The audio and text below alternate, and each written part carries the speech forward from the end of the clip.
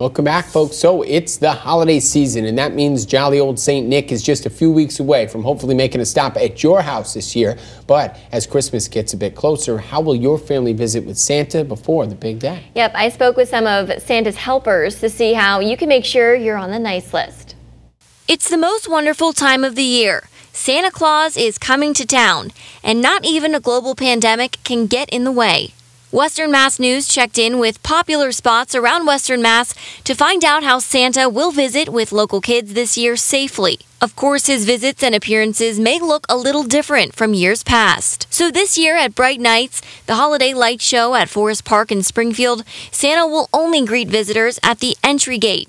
He'll be waving to guests from a heated igloo. Just inside the gate, waving to children from 5 to 8 every night. Friday, Saturday, and Sunday. And for folks who'd like to tell Santa what's on their Christmas list, he's scheduled to arrive at the Hampshire and Holyoke malls on Black Friday. This year, guests will notice some changes with the in-person visits. You can either make a reservation.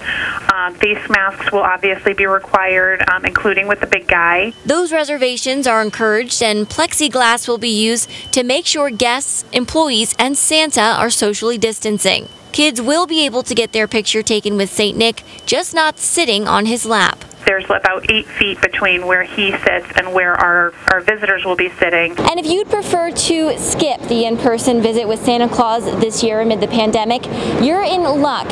You and your family can meet virtually with Santa Claus this year from the comfort of your home.